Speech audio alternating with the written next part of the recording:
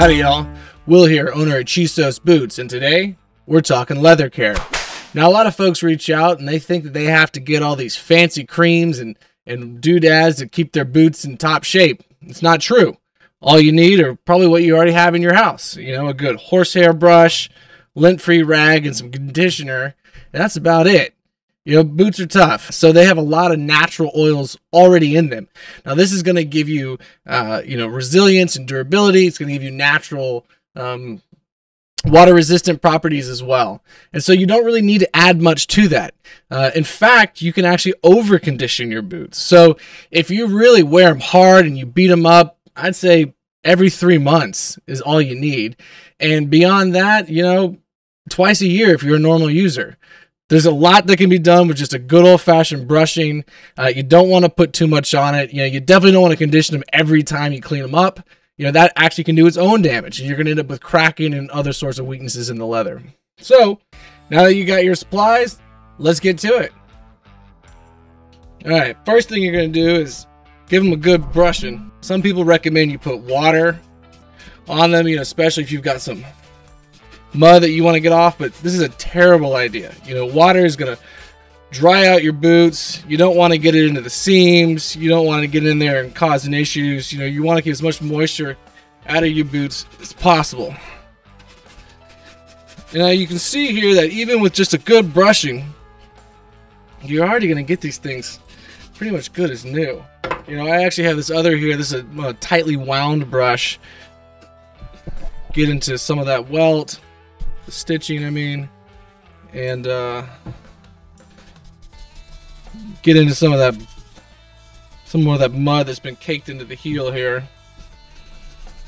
But again, all we're doing is brushing.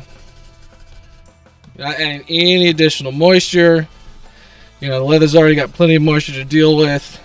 And, you know, if you want to get a little more of that dirt off, you're going to get it from your conditioner. Now let's talk conditioner. You know, we're actually working on some custom formulated stuff right now for Chisos. So today I'll be using some of that. But there's a lot of things you can get over the counter. I mean, well, it's all over the counter. There's a lot of things you can get out there from your boot store, and that are going to be pretty good. You want something that's definitely doesn't have any silicone products in it, as those will get in there and dry out your leather. All right. You know, the other thing with Chisos is that, you know, I take our insoles out and I set those aside. I kind of let those dry out. You know, honestly, I take them out every time I wear the boots. So every time I wear them, take them out, let them sit in there, let your boots dry out. All right. Let's get to the good stuff. Now, you can use a rag, or you can just put it on with your hands. You know, typically what I do is I'll get a little bit on here, and you really don't need a rag unless you're going to try and get deep into those crevices. But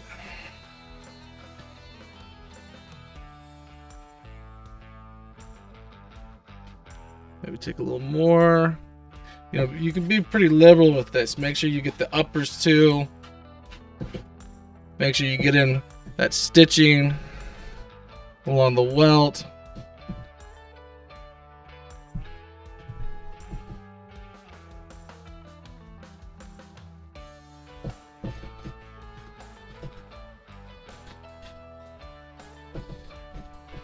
Get that heel. And then this is where, if you're worried about some of that dirt that still being on there, you know, the conditioner is going to help you get that out.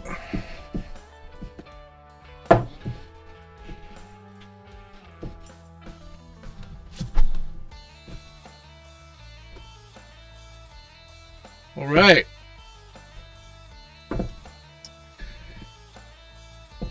Now, if you want, now what I recommend is let it dry just a little bit. Now, some people say you got to let your boots dry out overnight. I don't really subscribe to that. You know, I'd say just let them dry till you get dry to the touch, and then if you want, hit them back with that brush.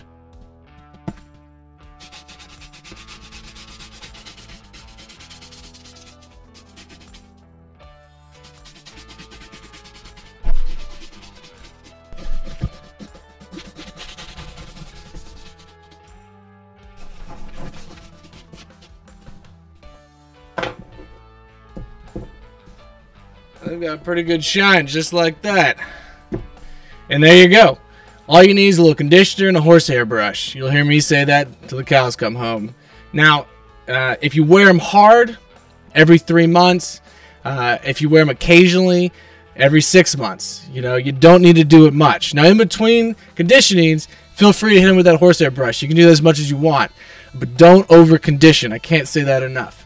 Again, you want those fibers to be flexible, but not oversaturated. And don't use any water when you're cleaning them either. All right, y'all. Till next time, take care.